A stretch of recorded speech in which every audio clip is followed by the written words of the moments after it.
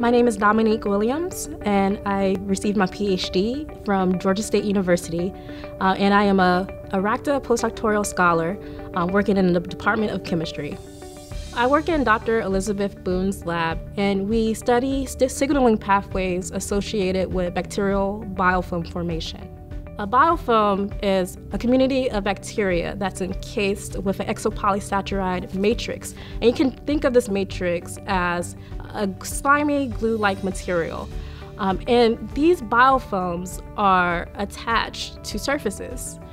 For example, our teeth, a bacteria called gingivitis can form a biofilm known as dental plaque. And it can also form on man-made surfaces such as air conditioning units and boats.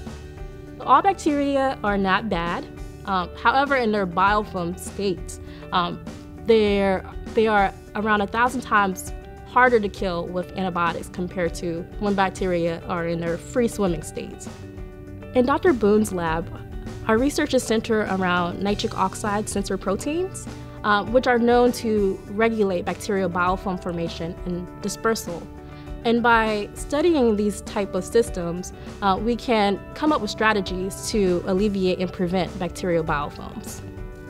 I am very grateful to be an IRACDA scholar. It has provided me so many opportunities, such as taking teaching development courses and workshops. My dream job is to teach at a four-year college that focuses on undergraduate education. I also want to have a research lab where I can introduce undergrad students to research so they can learn more chemistry and research techniques, but also be able to contribute to science and the advancement of science.